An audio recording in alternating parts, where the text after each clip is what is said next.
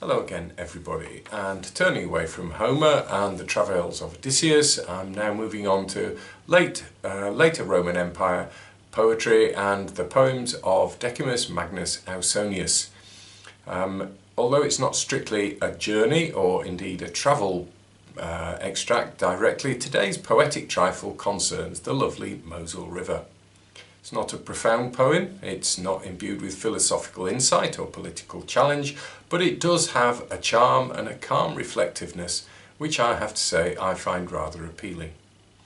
It also slightly appeals to me, not going to lie, because Edward Gibbon, that arch proponent of Rome's imperial grandeur, doesn't like Ausonius. So Decimus Magnus Ausonius lived and wrote in the 4th century AD. Spent some of his time in Germany, probably including Trier. Now Trier was then the regional capital of Germany. It was Augusta Treverorum, and it boasted architectural features such as this large black gate to the city, the Porta Nigra, and two very impressive sets of baths, the Kaiserthermen and the Barbara-Thermen, as we see here.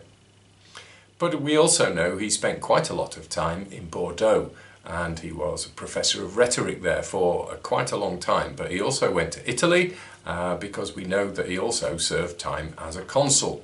So he was no stranger to the cut and thrust of political life. Now this poem, or this extract from a poem, comes from a much longer poem, and it's just about the Mosel River. Waterways such as the Mosel and the Rhine and the other big rivers of Europe were and are important highways. But they're also places to sit and ponder and reflect. And so this extract is very much in that sort of vein for today. So I make no recommendation about it, I make no claims to its great profound insight, other than it's a nice chance to relax with Ausonius on the Mosel. They say that when the sun reaches high noon and men hide themselves away from the heat, the satyrs and river nymphs meet beside the stream and dance outside the human gaze. The river nymphs love to splash the satyrs, whose stroke is weak and too clumsy to catch these charming tormentors, who slip away in the long waves rolling over their home. Now there's nothing wrong in my speaking of things which men have never before seen. I only wish to reveal them in part while I leave the greatest secrets hidden. There is a sight I can easily draw. The blue river reflects the shadowed hill. The stream seems to bear leaves and twisting vines. All the ridges swim on darkened ripples. The leaves and even the clusters of grapes are captured here on the clear crystal waves. The confused boatman counts out the green vines. The helmsman steers his bark in the channel of the river, where the hill's image blends with water and the edges of shadow.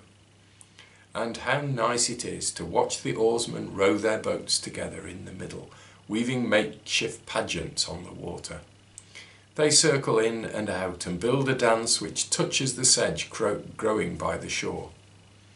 The bargemen run from bow to stern like boys playing their summer games, and the farmer rests his back and gaily watches these feats of skill played on the river's flat surface.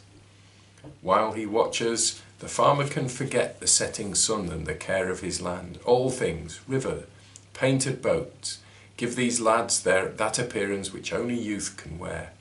Liber, some say Bacchus, must have seen the same when he strolled the slopes of Gaurus and measured the rising Cumaean tide, or watched the vineyards on Vesuvius raise their wine-rich clusters under a cloud. Or when Venus, happy for Augustus, commanded Cupid and his troop to act the battle fought by the navies of Rome and Egypt below Apollo's temple, or when the Avernus bears the acting out of the naval battle at Mylae. When Hyperion unleashes the heat of the sun, the crystal surface reflects the crews as crooked and up-ended men. While the oarsmen force their hands back and forth, the rippling water parodies their strength. The boys take delight in these elusive images the river gives back to them. When they see this mockery, the sailors are each innocent as a growing child who has never seen a mirror and thinks the image he sees is another boy. The inexperienced infant would like to smooth reflected hair, straighten the shirt, and would even kiss the polished mirror. The boys on the boats while their time away with shapes that are sometimes true, often false.